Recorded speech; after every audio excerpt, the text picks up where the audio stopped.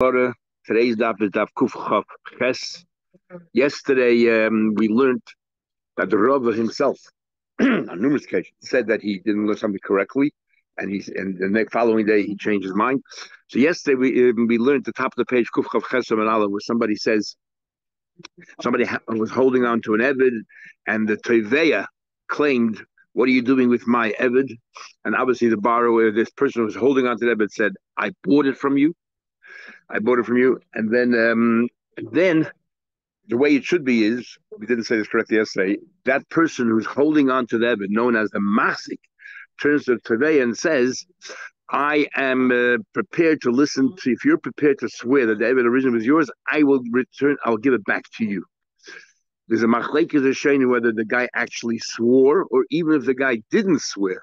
Just the fact that I granted you permission to do that in front of a bezdin, and I said, "You swear and you take," just liter is enough, and he can no longer change his mind. And we said the same thing applies to a bezdin where we accept dayanim that are disqualified in our case. For example, my father, your father. But once we've accepted that they should run, I cannot change my mind. Even in the case of etzim lecha, where the case was I owe you money, and they ruled that I owe you the money, I can no longer change my mind, and that's the halacha. Okay, we are up to the Gemara here. These are a number of cases that he sent to Rabbi Yosef, asking all kinds of questions, whether the halacha is like this or the halacha is not like that. So we're going through a number of cases, and we're up to now the Gemara here. Kuf Chav Ches Amar Aleph. Sholach le Rab Abba le Rabbi Yosef bar Chama. Rab Abba sent to Rabbi Yosef bar Chama, who is the Rabbi Yosef that we all know. He sent him a bunch of questions or laws. And interesting, we have no comment to Rabbi Yosef himself. It's others who stepped in and maybe either argued, didn't argue, but at the end of the day, we'll find out the halacha in all of these cases is like Rab Abba. Number one, halacha, we had a machlekes if avodim, slaves, are compared to karka, they're an asset, or they're compared to metalkli. Now, in many dinim, they're like karka. For example, you don't swear on property, you don't swear on avodim. There's no oino, there's no cheating when it comes to property. There's no oino when it comes to avodim. So the question is as follows: when it comes to a lender, if a lender lends money, and there's a lien now on the properties, is there also a lien on the eved? For example, if the borrower has no cash to pay, can you go and take the eved or not? So, Rabbi says Rabbi Yosef bar Chama. And he said that halacha goyvin min havodim. The halacha is that you can collect from avodim. If you lend money, you can. If the guy has no money to pay back, if there's no properties to take, you can seize the eved. And Amnachman says ein goyvin. Amnachman says you do not seize the eved. We'll soon see in the Gemara later what really happened, because here the halacha is like Amnachman. What do you mean ein goyvin? Because even though in many respects an eved has the same din like karka, but when it comes to a loan, the lender is not so mirdas, is not really relying that he is going to be able to collect. The Evid might run away. He's not. It's not the reason why he doesn't feel secure with an Evid. But the property is always there. So therefore, he says ein goyvin. In this respect, it's not like kaka. Number one. Number two.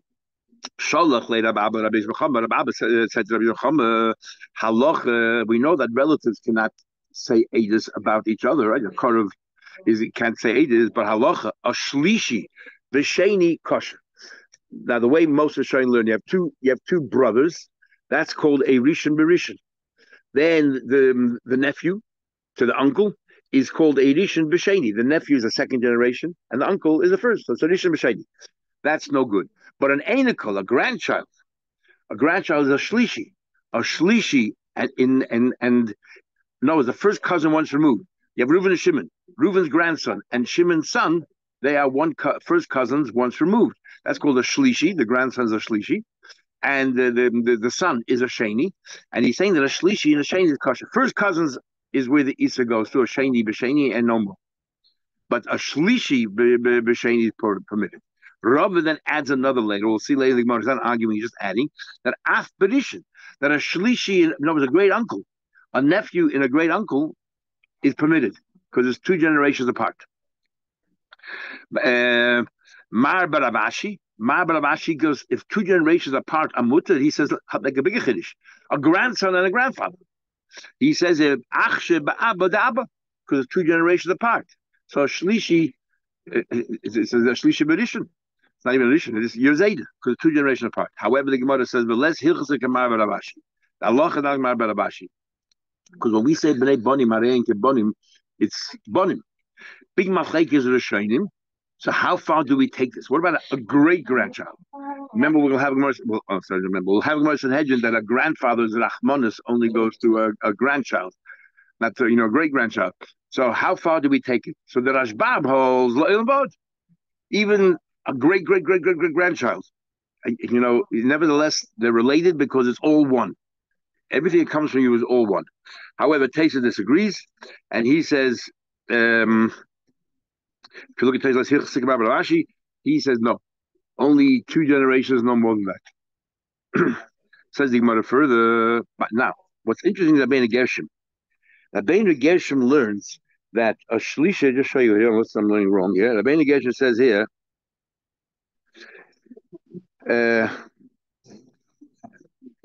Hilchos, if you look at this left side here, Hilchos shlishi b'sheni kosher. So the way we learn shlishi b'sheni, well, most of them learn shlishi is a third generation, a grandson, and his first cousin once removed. Reuben, Shimon, Arishon, Rishon. Reuben's son and Shimon's son are sheni b'sheni, and Reuben's grandson is a shlishi to Shimon's son. Look what it says here. Hilchos shlishi b'sheni kosher. He says, Kigoin, Reuben v'Shimon, Haim b'neim, Hainu d'shainim. The Rabbinic Age says that the first cousins are Rishonim. Ubnei b'neim, Hainu shniim. And the Rabbinic Age says the grandchildren are, in other words, shniim means second generation. But second generation doesn't start from the first, it starts from the first children, which is an amazing thing. So he holds that second cousins are Asa. They're shniim. Ubnei b'neim, a great grandson. Hainu shlishi shaben Reuben, v'do shlishi shaben Shimon. And so on and so forth. So he adds another generation. I remember I once did a wedding in 1970, and they told me that Zalman Shimon would not even allow third cousins at the Be'edim. And you can see here that that third cousins, according to him, are actually second cousins. He has a whole different cheshbon, which is interesting. Interesting way of looking at it. At least that's what it seems from reading here. It seems pretty clear. Says the Gemara further. Back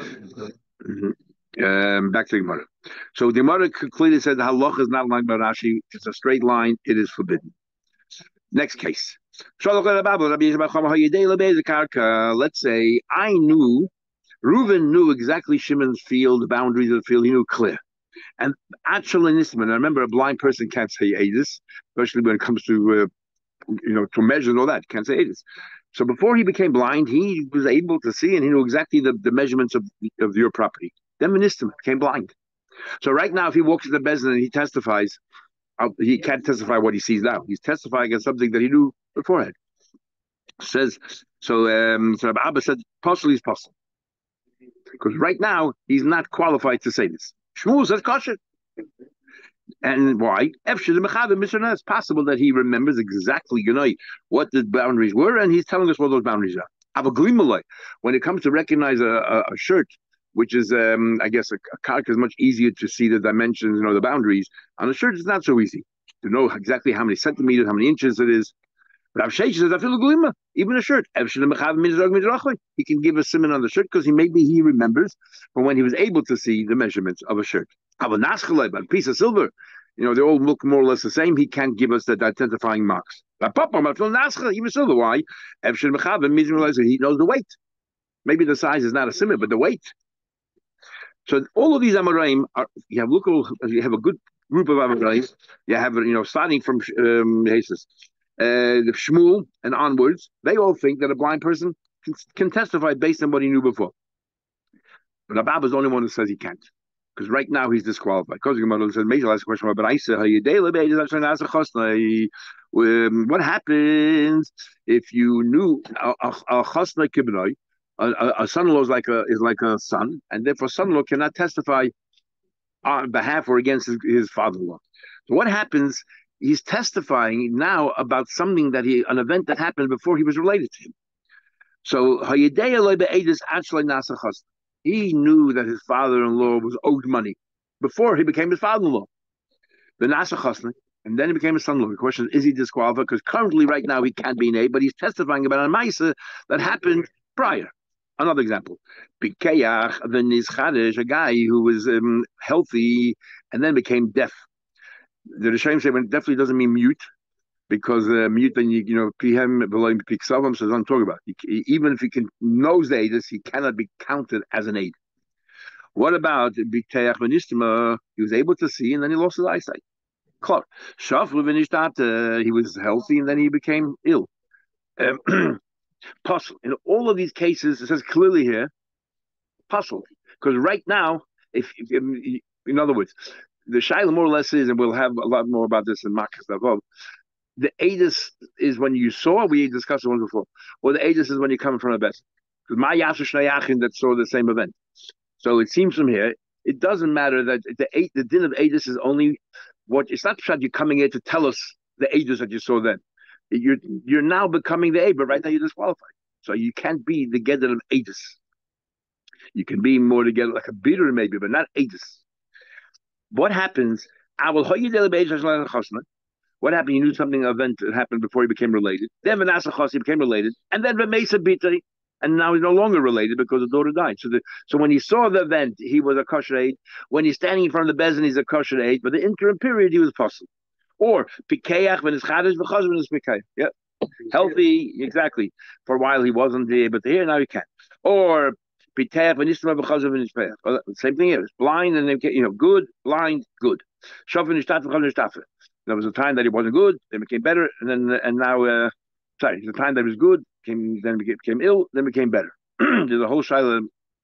If the reason why you're better is because of pills, extraneous things, unnaturally, how do we view that? Zach Cloud, this is the rule. The beginning, the Maisa or the standing in front of the bezin, you were disqualified, no good. But no was as if to say, Aedis begins when you saw, and also when you stand in front of the bezin.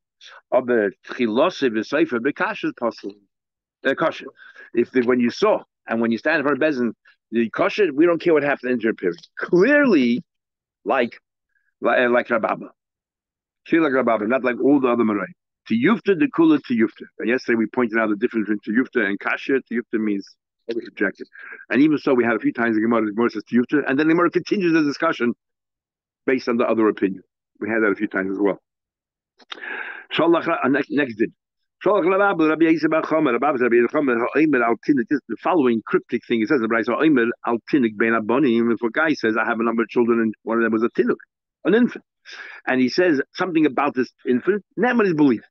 Now, it doesn't say what actually did he say. And Rabbi Yechon says, ain't not believed. My Kamar, what's going on here? What's the talking about? What did this father say here? What's the machlekes? So Abaye said, I'll tell you what. Remember we discussed before, we'll learn in the Mishnah later, that Rabbi Yechon says that if a father chooses one of the children, one of those who are entitled to the Yerusha, and decides to give the person more than what that person is entitled to, you have 5 children, you decide to give one of them more than the chelik partial everybody else, he says you can. You cannot do it to a stranger, but one of those already entitled anyway, you can expand on it and diminish the others. You can do that. And that's what we're talking about here. If the father says, no, I want this tinuk to Yashin more than anybody else. They're old enough, they have jobs, they have businesses, this kid, starting in life. I want to give him a helping hand. In fact, I want to give the chosai. Nem is believed. And Rabbi Yochanan says, Einu nem. And Rabbi Yochanan, why Kiraban? That's the machlekes here. In fact, he chose the tinuk to give it over everybody else. So the wording is wrong. It's not. It says here ha'oimek al tinuk, not ha'oimek al tinuk. Sorry, it says neman. He's believed. The word is not neman. The word should be yiddish or yiddish. He should yashin. Neman means he says something about them, whether we could trust him, the father, what he's saying or not. Oh, so that's not what Abaye said. Abaye is saying here is that's not a dispute here. In this case, we all agree it's a son, but you have 5 sons. He decides to give the Yerusha to one son. Then the wording is wrong. So it comes along, Rabbi says, "Hi Neman, Neman, you're the wrong wording." Ella Rabbi, exactly what you said. We had a machlekes in the last few days. If there's a, everyone agrees if we don't know who his children are, you say this is a we believe you. Rabbi Yehuda says even if we are muchzik, even if we accept it till now that Reuben is a b'chayr. The father one day wakes up and says, Shimon is a b'chayr. Rabbi Yehuda says he's believed. Yakir. Yakir means he can make us recognize. And the Chacham says he's not believed. And that's the machlekes here. He says on the tin, this is actually my b'chayr. I guess the only way you can really say that is if everyone else is really my children. Somebody else's children. How else can it be b'chayr? Naaman, he's believed could Rabbi Yehuda. And Rabbi Yehuda says, Ein Naaman Rabbanon. Continue. If a person says, the children yashin the father, not the wife. But if a man says, Titel ishti ke'echem min rabbanon, the man said that I want my wife to be no different than any of the other children. In other words, I have 4 children. I want my estate to be divided into 5 parts, and my wife should get 1 chayla. He can do that. Because remember before, you can give her a matan anyway, matatzai. She takes like one of the children. In other words, yes, she's equal. Now comes along Rabbi like this. He doesn't argue, he's explained now. When it comes to which assets is she entitled to get a chelik, only the assets that he had up to that point. Any asset that beyond that point is a davar shalom alayla. And we don't pass like a mayor, and davar shalom you cannot transfer. So she's only entitled to all the assets that he had up to the point when he made the statement. On the other hand, let's say he made a statement when he was madly in love with her at the age of 40, lived till the age of 80, and in the meantime he had another 5 kids.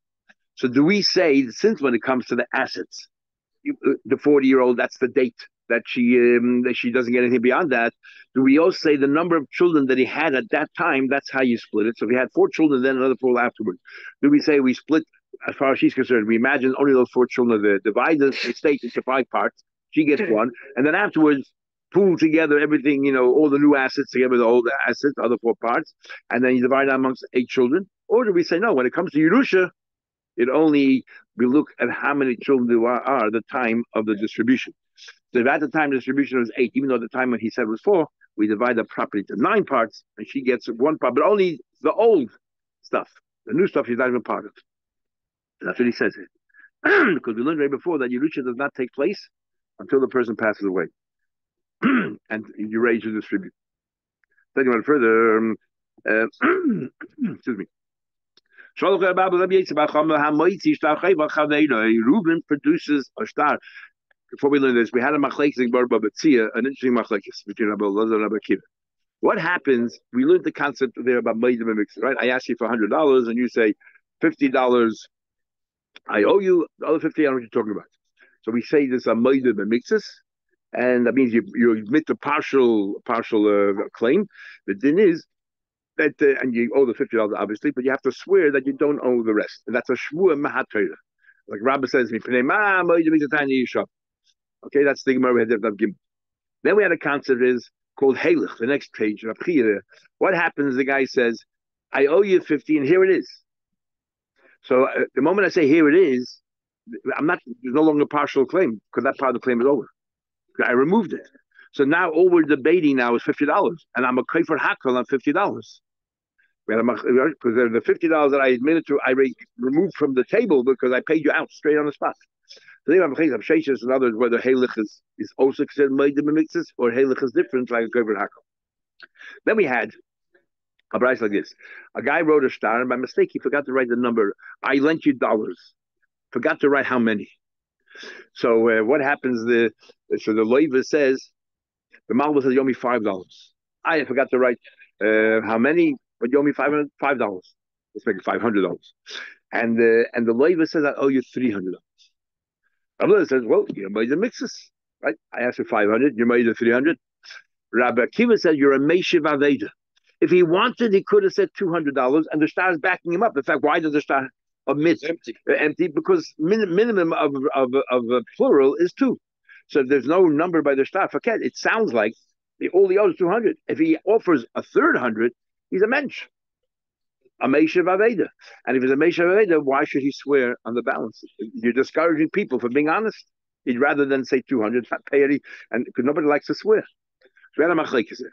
Getting back to our case here, what happened was Instead of a star, you had actually Adim. You had Adim, and the Adim say the following. Interesting case. So Reuben produces a star to Shimon and says, "You owe me $100." Malva, I have the star here; it's intact. You haven't paid anything. And the loiva says, "Paraiti machzor." I paid half. Right? You got to swear. But what happened was the Adim came afterwards. The Eden Shapara cooler. In this case, the Adim come along and say, "Shimon, you owe no money because we remember you paying him off." Now we have a din Hidav Baldin Kimeya Adim Dummy, which means that even the Adim can stand for trade tomorrow and say whatever they want. If I'm Moida, I owe you the money. I owe you the money. Hidav Baldin Kimeya Adim Dummy. So he's saying he owes $50. He owes $50. But does he have to swear on the balance? Because the Adim say you don't owe it. He's saying I owe you 50, and so what happens then? Sorry, the latest I paid you already 50, so therefore all I owe you now is the balance of 50. And the agent say you owe nothing, you pay the whole amount, not just 50, you pay the whole amount. The din is this is a classical case of Meiser mixes. He said I paid you 50, so all I owe you is 50. You're demanding 100. Now the labor swears and what do you call it? The Malva, if you don't, so the Malva then goes ahead and collects that $50 that he still owes him, let's say, and he doesn't, but he does not take it from the Lukuchas people border. Because Lukuchas can say, two agents came in and said you owe nothing. Why in the world do you have a right to come and take $50 from us? In fact, we believe that there's some kinunya, there's a deal going on here between the borrower and the lender. The agents say you owe nothing, and now suddenly the borrower is admitting he owes money. Probably some deal they're trying to get the properties back. They found out these are good properties or whatever, about to be rezoned, and they want it back. So therefore, we don't have to pay. So the Malva only has the right to go after the labor personally, but not after any of the kuchas. So because the labor says, I still owe you 50. That 50 so he swears that the 50 I paid you, I taka paid you. Right? So that I paid you. And then the 50 that he still owes, the Malva collects, but he cannot collect from the kuchas. Why? The Amri, the buyers say, Anan we trust the Adim, but you don't owe the money. Then the Gemara says, Afilu Rabbi Akiva, even Rabbi Akiva that says, Meishiv Aveda Have, the guy's a nice guy, now look over here also. If he would have said, I owe you nothing, we believe because two Adim come along and say that he owes nothing, right? He fully paid up. So the fact that he's honest and says, listen, I only paid you 50, but I still owe you an outstanding amount of $50, does not make him a nice guy? Does not make him a Shabbat? So according to Rabbi Akiva, he shouldn't have to swear over here. Says, isn't that very similar to the case of that star? Says he no. That's talking about a case of the star. He knows what the star says. There's no Adim, so therefore he's a nice guy. He knows he could have gotten away with saying $200, and he said $300 is a nice guy. Over here, the Adim haven't said anything yet. You know there's Adim out there. You don't know what they're going to say. You don't know what they're going to say, because if you knew that they say they get paid the whole amount, you would have agreed. No, boss, you probably don't know what they're going to say. You're scared they say you still owe $100. So therefore, you know exactly what the guy's claiming. So therefore, you thought, you'll wiggle your way out of it. He's scared. He doesn't know what the Adim will say. Therefore, he's offering more. And therefore, it doesn't make him a nice guy when he's offering $50, because maybe he thinks that the Adim are here to support the Malva, that he still owes $100. Remember, the Malva's claiming $100. You didn't pay me a cent. Now, two Adim, then Malva said, I'm bringing witnesses here. So I heard that witnesses out there, they should come in. The labor doesn't know. It's a risk. So it doesn't make him a nice guy. When there's a risk and he's trying to take care of himself, doesn't make him a nice guy. So I can argue for Ketan logic. Even if Shimon Lazar holds that in the case of the star, you're not a nice guy, because the star says, hundreds of dollars, doesn't say a number, and you said $300, doesn't make you a nice guy. Damar, Moide mix the taina, the guy's claiming $500. The fact that you're Moide 300 makes you a Moide mixes. Hani mili hecha the leke edim. That's talking about there's no witnesses that come sayele, because the star is parrot. It doesn't say 200, it says nothing there. There's just no number. Abel hecha dike edim come sayele. Maybe the Levi knows what the Adim are about to say, because he heard the witnesses there. Maybe he tried to find out, what are they going to say? Since he knows our Adim who are going to help him, then even he should be takapotter. I'm arguing. I think in this case, go to everybody. He's mamash a nice guy. Two witnesses come and say, yo, nothing. and he says I owe $50, even though he didn't hear what the witness is saying. Maybe word on the street, maybe he did some homework, and therefore, if he admits to still owing money, makes him really a nice guy. I disagree with Rabba. Dodesh Marzutra Mashmei Rav Simi Barashi Hilchase Bechol Anishmaita. Every letter that Rabbi Abba sent to Rabbi Yosef, Kedeshol Rabbi Abba Rabbi Yosef. Interesting, Rabbi Yosef didn't say a word. He sent him letters to Rabbi Yosef, seeing which I guess he agrees him or not. Not a word. Everybody else joined in. Abaya, Rabba, everyone, except Rabbi Yosef. Usually, till now, he was never shy. I mean, we have Rabbi Yosef everywhere. Anyway, the halacha, unless Rabbi Yosef agrees, the halacha Rabbi Abba in every case, there's nothing for him to say.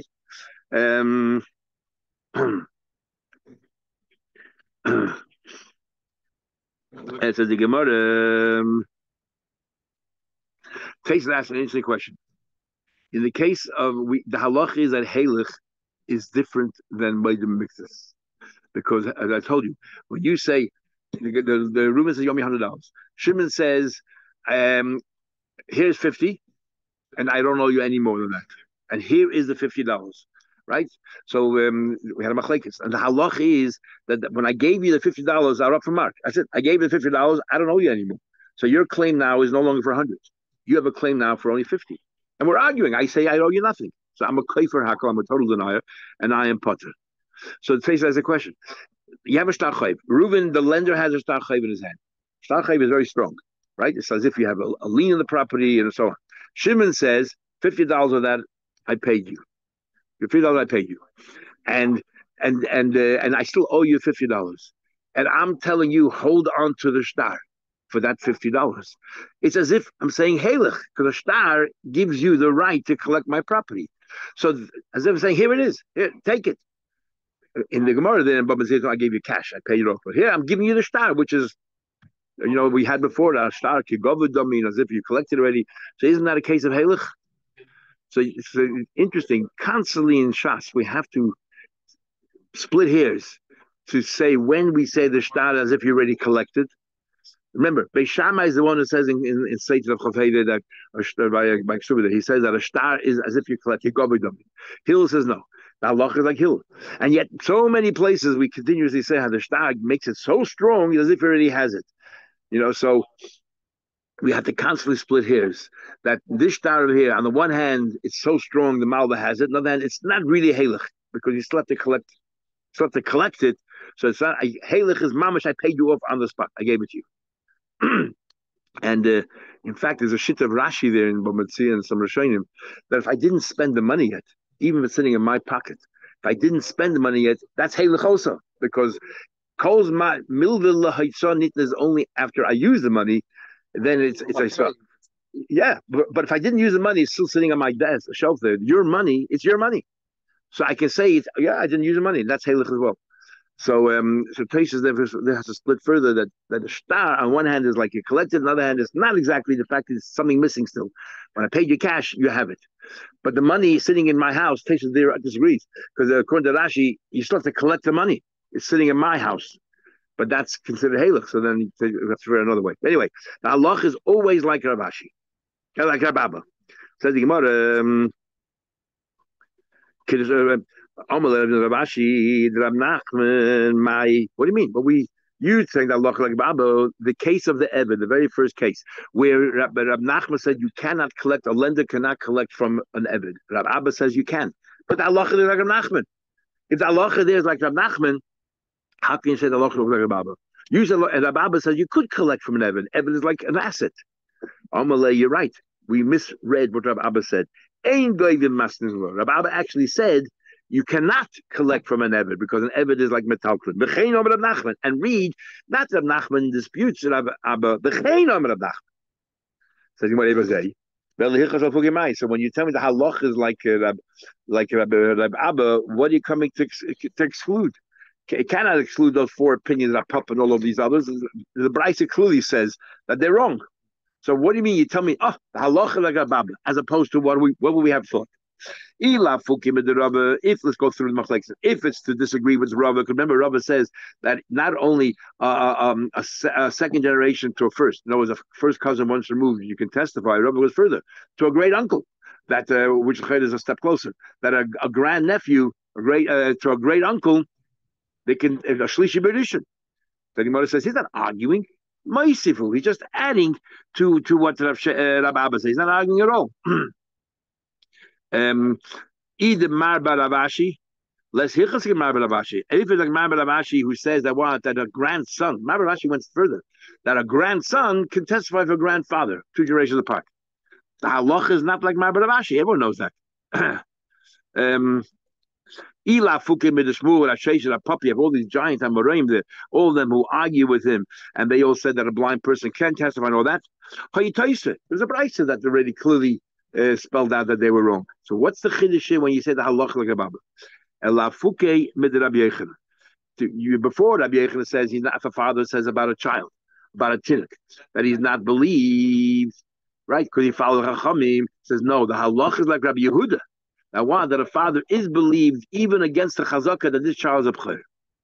And that's a big chiddush. Rabbi Yehuda should be followed against the chachamim. But we did say yesterday that these chachamim is only Rameir. So it's a standard machlek. It's two colleagues arguing.